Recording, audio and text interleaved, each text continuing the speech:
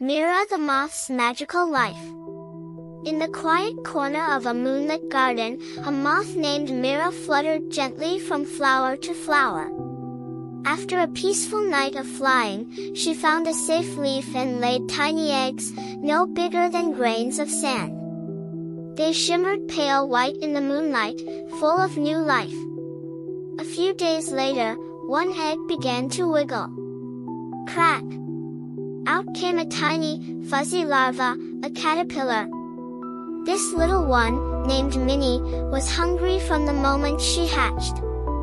She nibbled on leaves all day, growing bigger and fuzzier. As Minnie grew, she changed her skin several times, each molt bringing her closer to a new stage of life. Then, one day, Minnie felt sleepy. She spun a cozy silk case around herself, a cocoon, forming the pupa stage. Inside the cocoon, something magical happened. Minnie wasn't eating or crawling anymore.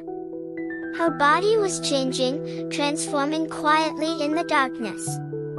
Weeks passed. Finally, on a warm morning, the cocoon began to shake. Out came a beautiful moth. Soft, feathery wings with gentle patterns and wide antennae. It was Minnie, now fully grown and ready to explore the night sky like her mother once did. Minnie fluttered her wings for the first time and soared into the moonlight.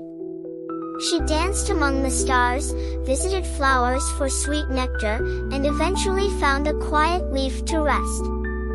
Soon, she laid her own eggs, starting the cycle all over again. From egg, to caterpillar, larva, to cocoon, pupa, to adult moth, Mira's magical life continued through Minnie, and would go on for generations to come.